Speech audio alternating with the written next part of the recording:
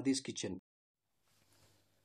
Today I am going to prepare lamb biryani. Let us see the ingredients we require for it. We need basmati rice. I have soaked it for 45 minutes in water. Chopped mint and coriander. It's approximately 1 full cup. 6 to 7 tablespoons of oil. You can also use clarified butter. And these are 2 medium-sized, chopped onions. Use 5 to 6 green chilies. You can buy the fried onions in store. And approximately 5 to 6 tablespoons of ginger garlic paste, and half a tablespoon of turmeric, and saffron soaked in milk, and just approximately 1 tablespoon of cumin powder. This is 1 tablespoon of biryani masala powder. Check out my videos how to make the biryani masala powder, or you can buy in the store. This is 5 tablespoons of red chili powder, and 1 tablespoon of black cumin. So this is not exactly the regular cumin. So the size of the cumin is small and it's in black color. We also call this sajira. And approximately 4 to 5 tablespoons of salt, and 1 tablespoon of coriander powder. And this is almost 1 kilo lamb. As this lamb is not very tender, if you get a baby lamb, you don't have to marinate in a tenderizer. But as this is not a baby lamb, so I need to either tenderize for at least 3 hours in a tenderizer, or I can pressure cook it for 4 to 5 whistles. So I'm right now using a pressure cooker. You can also use a tenderizer. Then almost 4 to 5 leaves, bay leaves, and 4 to 5 cardamoms, and then 5 cloves, a small sized 2 sticks of cinnamon, 3/4 cup of yogurt. Okay, add this lamb into the pressure cooker, and I'm adding almost half a tablespoon of turmeric powder, and 2 to 3 tablespoons of ginger garlic paste. I'm adding a little bit of water to this, approximately 1 tablespoon of salt. So while pressure cooking it, you can add turmeric powder and then ginger garlic paste and a little bit of salt and water. Just mix this a bit. You don't have to add so much water. And then now cook it for 4 to 5 whistles.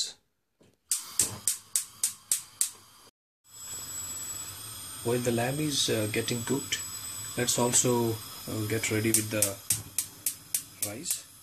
So place a big bowl like this and take almost 3/4 amount of water, and add these whole spices and also around 5 to 6 tablespoons of salt. Allow it to boil, and then once it is completely boiled, we are going to add the soaked basmati rice, and you can also add just half a tablespoons of black cumin seeds as well. Okay, and allow it to boil now.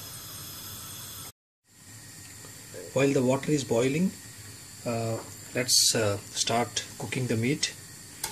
Add ginger garlic paste, and then I have taken here almost 5 to 6 tablespoons of oil, and then allow it to heat just for a minute, and then add ginger garlic paste and the remaining black cumin, also onions and green chilies.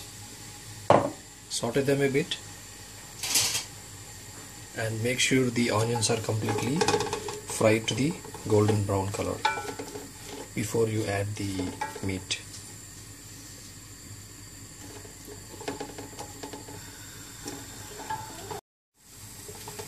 Now the onions are nicely fried into brown color. So at this stage we can switch off the flame and add the rest of the ingredients. I'm adding 3/4 cup of the yogurt,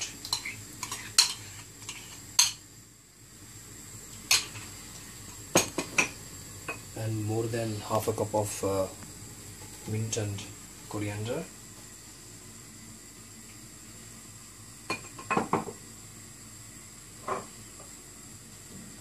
Biryani masala powder,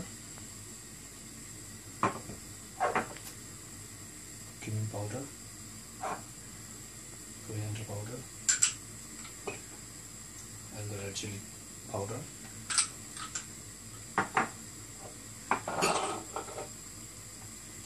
I'm adding almost more than 3/4 cup of this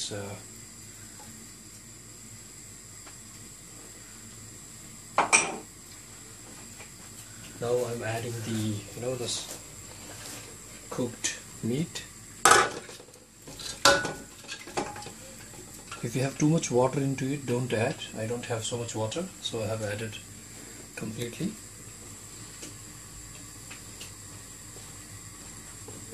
Just mix this.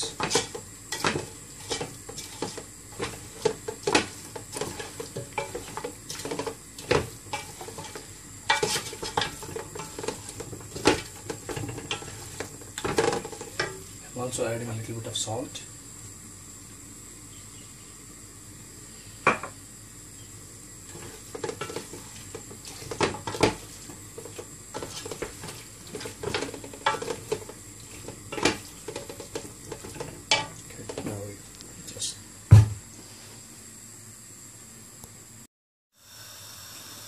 Now the water is boiling, so gently add the rice.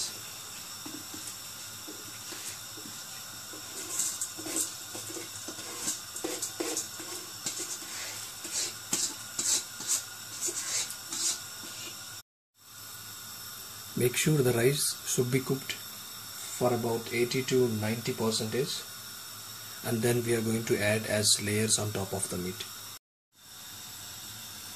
Now gently mix it from the bottom to top like this.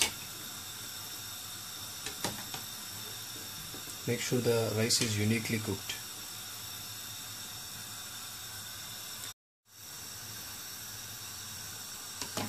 The rice is almost 80 to 90% cooked. I don't see any grains. So at this stage you can just transfer this rice gently on top of the meat. Don't add too much water.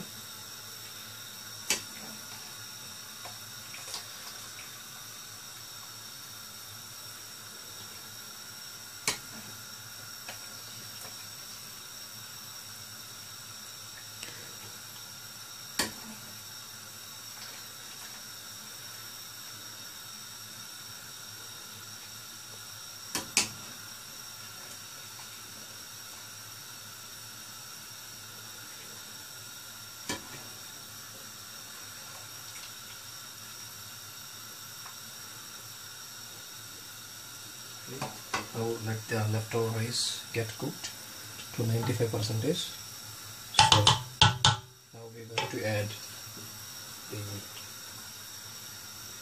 chopped mint and coriander. Also these fried onions.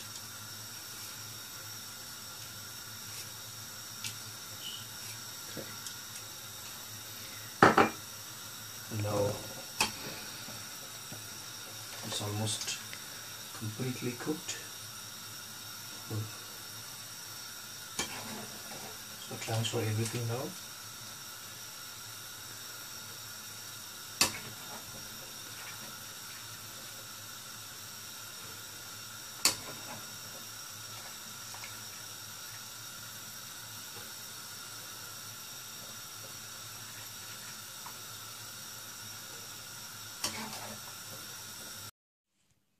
Now the rice is completely transferred. Add the remaining coriander and mint. And also the fried onions. Now just add this saffron soaked in milk on top of this.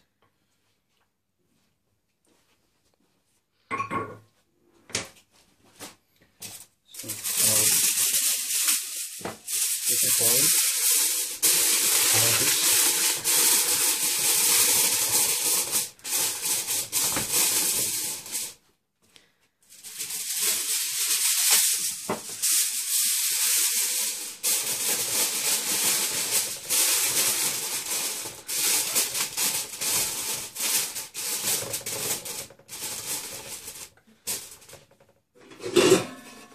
replace the lid.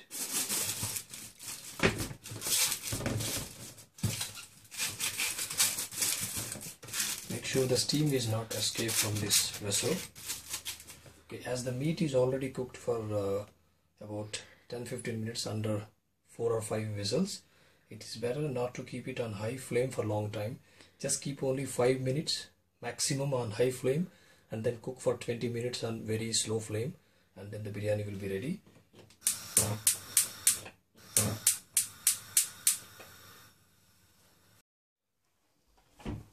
It's almost 25 minutes. Biryani is almost done. So let's see that. Carefully remove this foil.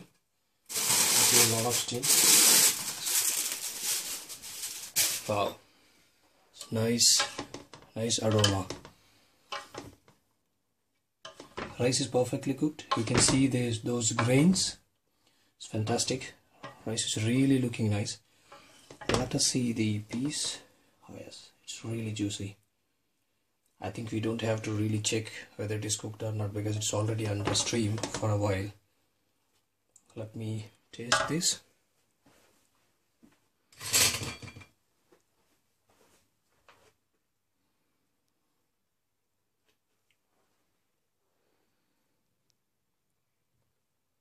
Wow, this is really amazing. Really nice. Nothing better than a lamb biryani if it is perfectly cooked. This is fantastic. And you know, the rice is really good, and the salt and the spices are perfectly in this recipe. You really enjoy this. Please try to make it at your home and enjoy with your friends and family. Thanks for watching.